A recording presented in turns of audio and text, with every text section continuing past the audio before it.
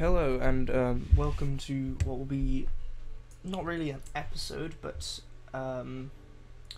like a introduction to the tutorial-based videos I'll be doing on the new Rise and Fall patch. Hopefully this will go up today. On Thursday I was playing a lot of this game, and then on Friday my computer broke, so I didn't actually upload anything, so hopefully 2 days late into the expansion we'll do it. And I also, I can't speak, also I apologise for the noise if there is any, as my computer is literally open now, the side of it's open to try and keep it running. It's having a problem with overheating. So yeah, this first tutorial will be about settling your first city. Well, actually that is quite loud. There we go. Okay, so obviously the first tip will always be move your warrior to a high ground position if possible, or into a place where you don't have much vision.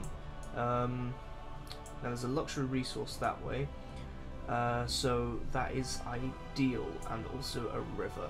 However, we do start on a river and that luxury will be within our tile. So I am going to go... What kind of tile is this? Coast. Okay, so that is actually a coastal tile.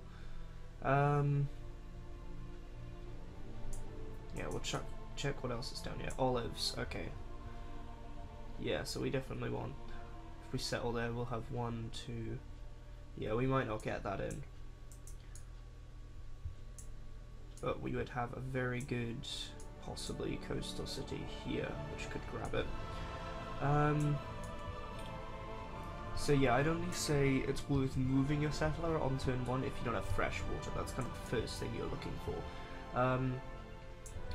If you don't have fresh water, you want to try and use your warrior to scout as much as possible, but also guarding it because the barbarians will pop up.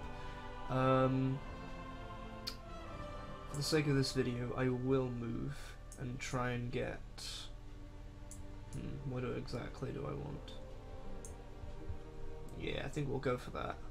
As like I said last series, you want that perfect triangle. Get city there, docks there, and commercial hub there, which just produces an insane amount of money. Yeah, the only reason I'm actually playing Scotland, it wouldn't have been my first choice, as I have said in the past that I hated Scotland and the idea behind them, not the place. I just don't like the way they've done it. Well, another luxury's popped up there, but they died in my multiplayer game that I was playing. So yeah, I didn't really get much of experience testing them out because I am sad and I do hot seat with myself to learn all the new civs. But oh well, that's how I get my hours. Yeah, so I think this is pretty ideal. So we'll go there. Alright, I'm not gonna... Obviously there are tons more situations that could happen here. The music kicks in whenever you sell. I'm glad it's not the bagpipes again. Yeah, so you got that perfect triangle here, so that's a great setup, but the luxuries are spread quite thin. So that was more of a risk, you know, trying something out, seeing if I could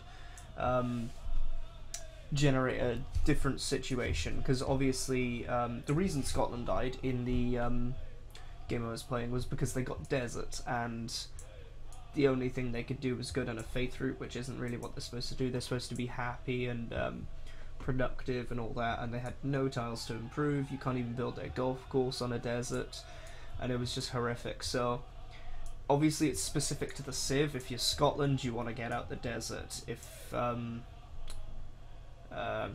you're Russia, you want to get to the tundra.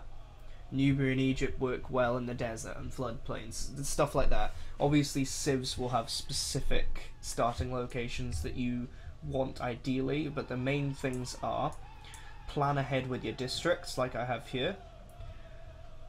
It doesn't have to be coastal obviously because you can get the harbour, but having it coastal does give you this triangle of power. Always get fresh water unless maybe you're Australia, and scout with your warrior first. So yeah, thank you very much for watching. I hope this was useful, and I hope to continue to produce videos like this in the future. Just comment down below if you like the format and the way I was doing this. And I can't end the recording.